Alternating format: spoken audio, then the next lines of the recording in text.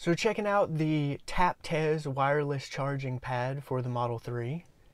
This is a Qi compatible charging pad, so it should work for any iPhone, Samsung devices.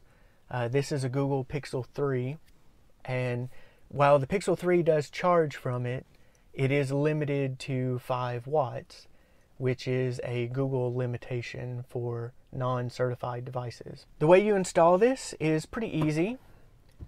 You open this up, slide this over, and normally in this place you have the 2 charging cables that go in the dock, but you just pull them out along with the stock pad and you replace it with this TAPTES pad.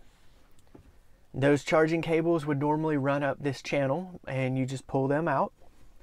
The TAPTES cables just drop straight in those holes, almost like it was made to go there.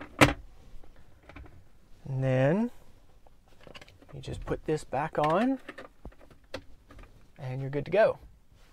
I wish this fit in here a little bit tighter, and you could maybe shim this up in the back or underneath here to make it a little tighter, but you know, it's not a big deal really. So open it up and you just plug it in down here. Now if you're not using TeslaCam USB audio, you can plug both of these cables into your 2 outlets down here. But I have quite a few things going on down here. I have a USB hub on the right side with 3 ports. 1 still open, 1 for TeslaCam, 1 for USB audio.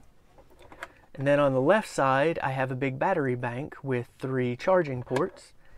So I connect both sides of the dock here to my battery bank, and that lets you get full power out of the battery bank, and also you can charge when the car's off. So a little extra feature there. Right now I have a power meter connected, and we're showing 0.9 amps coming from the battery pack up here to the right side of the dock. So that's about what it should be for this phone. If I take the phone off, we drop down to 0.02 amps.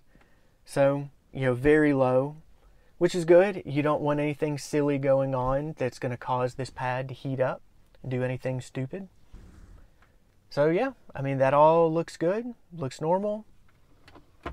I've had the phone charging for a while and the pad isn't even warm. You can't even feel any different between the 2 sides.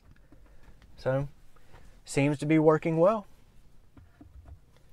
I really like the little indicator light that comes on, so if your phone doesn't give you a good display of the charging status, it has its own.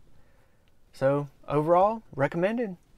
I'll post links in the description for the charging pad, the USB battery pack, and the USB hub if you're interested in any of those. But that's about it. So like and subscribe if you want to check out more of our videos, and leave your video request in the comments.